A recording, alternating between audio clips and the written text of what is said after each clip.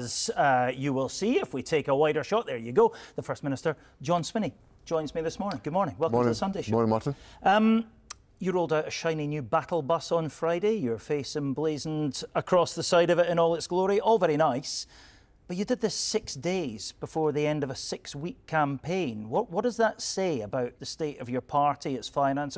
We're a long way, aren't we, from the days of adulation in a packed-out hydro and helicopters flying around the country? Well, what it says is that we deploy our resources at the right time to make the maximum effect on the election outcome. So I took a decision that we would put significant effort into ensuring we delivered a final push to our election campaign, which is why we have a campaign bus that's going around the country starting on Friday. I'm just about to go and join it later on this morning, and we'll continue our travels around key constituencies in the country, and I'll be doing that right up until polling day, and there'll be other things that will be deployed in the course of the next few days, which will be about motivating people who want to ensure that Scotland's interests are protected in this election, come out to vote for the Scottish National Party on Thursday. OK, I mean, you know what I'm getting at here. I mean, you would have ideally had that bus for the whole 6 weeks had circumstances been different. How far is this from the campaign you would have wanted to run? That would have been a waste of money. Well, you don't have much money, that's what I'm getting. Well, we've got enough money to fund this election campaign, to fund it in the right fashion. To have a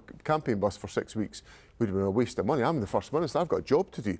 I've got to run the country. I've been doing that for, the Westminster might have been dissolved, but I've been running the country for the last few weeks, taking decisions, making sure I'm held to account in Parliament. I can't be away off on a bus all the time for 6 weeks. So we're doing it for the time that I've got available to make the maximum impact in the election campaign. An austere campaign?